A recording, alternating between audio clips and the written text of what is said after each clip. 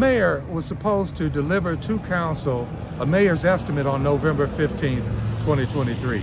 But in order to do that, he had to get to council an annual tax budget to be approved by the Cuyahoga County Budget Commission, and it had to be approved by council first to go to the Cuyahoga County Budget Commission no later than July 15th, 2023. Mayor King got the notice from the Cuyahoga County Budget Commission on May 5th. He never brought it to City Council.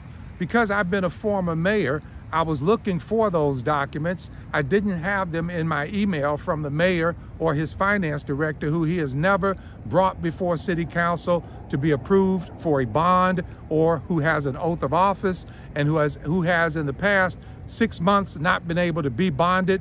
So she was not able to put together by November 15th a mayor's estimate that council could begin to use to hold budget hearings for the 2024 budget, which means today there is no budget for the city of East Cleveland for 2024. And we're in December right now, and the mayor has still not submitted to council a mayor's estimate for council to approve. The other thing that happened was on August 9th, council approved a block grant application for $1.3 million for the 2024 block grant application. Council approved it on August 9th to meet a deadline of August 16th.